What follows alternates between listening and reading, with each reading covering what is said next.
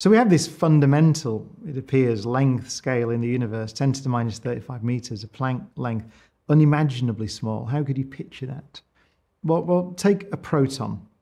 So a proton is pretty unimaginably small, I think, to most people, although it's pretty big in particle physics terms. We have maps of the interior of the proton, the constituents of the proton, that we use in particle physics experiments. So it's kind of a big world, a proton.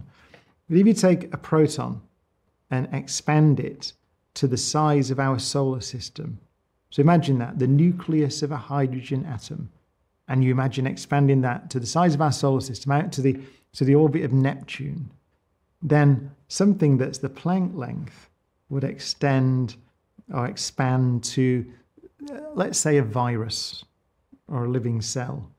So the ratio in size between the Planck length and a cell, which we can just about see under a microscope, is the same ratio as a proton to the solar system. So it's unimaginably small.